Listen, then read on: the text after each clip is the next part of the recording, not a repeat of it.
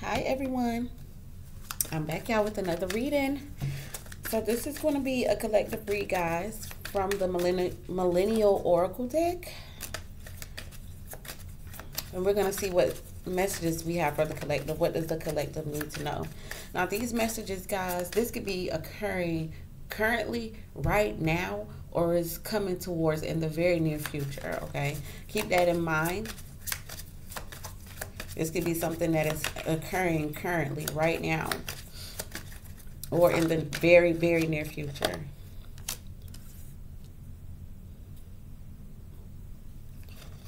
Somebody is feeling some type of way. Somebody is feeling some type of way. I'm getting somebody's feeling some type of way because the vibes that you're giving off that you are at peace.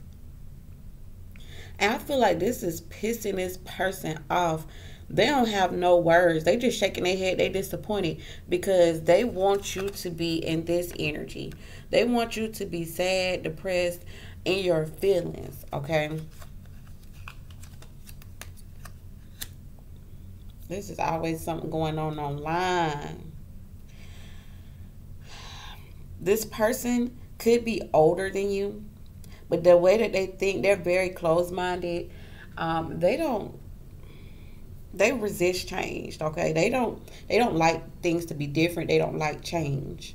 I feel like the vibe and aura that you're giving off is peaceful. Like you're in a peaceful state of mind. You're blessed. You're abundant. And I feel like this is pissing this person off because they want you to be bothered. Somebody wants you to be bothered.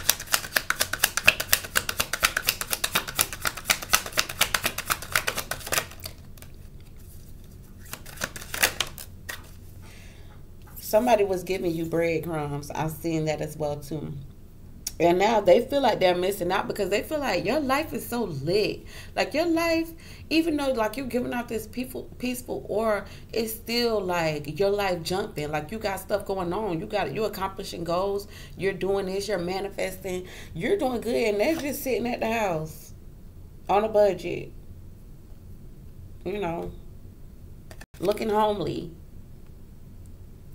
And you just got this peaceful aura, like you're at peace, but you're still living life. You're still having fun. It's like you're enjoying life, and this person feels like they have been missing out. Like they're missing out. They feel like they're missing out. Yep, you and this person, y'all used to be connected. We got Bay.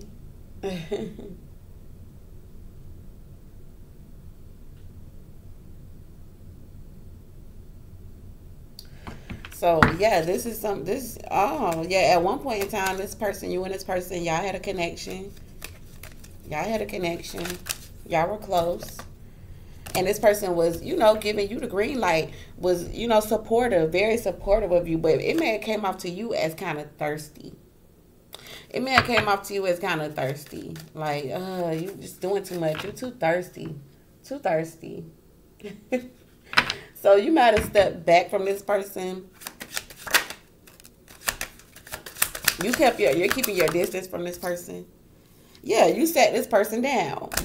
You benched this person. Like, yeah, go sit your ass over there.